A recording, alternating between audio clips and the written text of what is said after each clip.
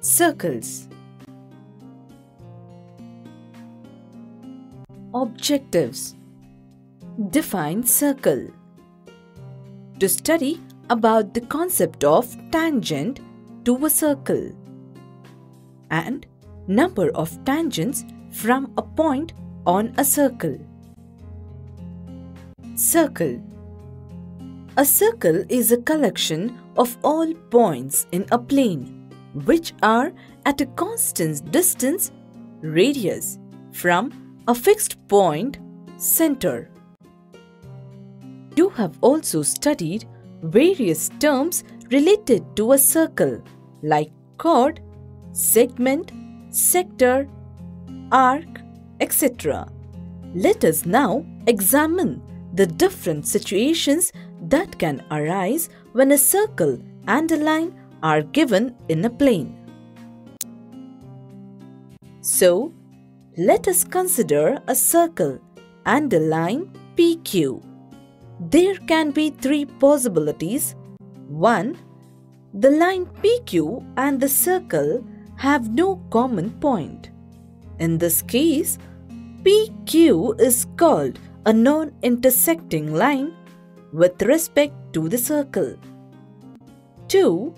There are two common points A and B that the line PQ and the circle have.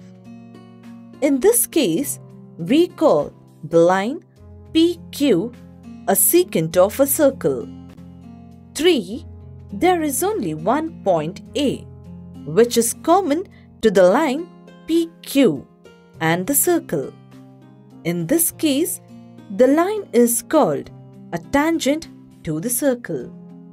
Tangent to a circle.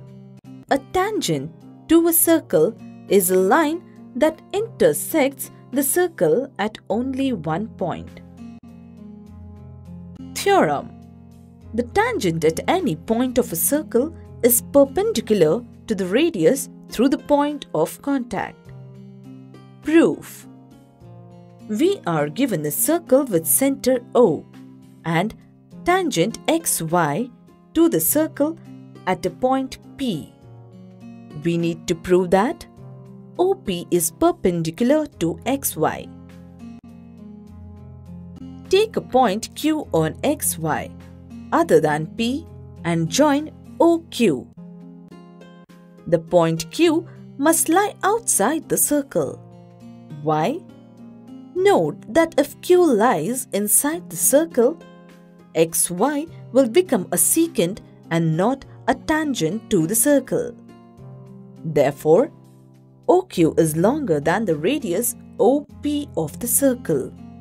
That is, OQ is greater than OP.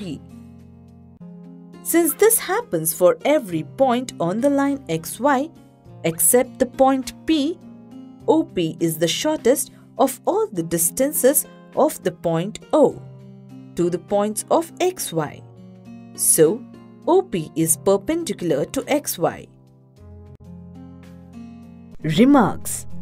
By theorem above, we can also conclude that at any point on a circle, there can be one and only one tangent. The line containing the radius through the point of contact is also sometimes called the normal to the circle at the point. Number of tangents from a point on a circle. To get an idea of the number of tangents from a point on a circle, let us perform activity. Activity. Draw a circle on a paper. Take point P inside it. Can you draw a tangent to the circle through this point? You will find that all the lines through this point intersect the circle in 2 points.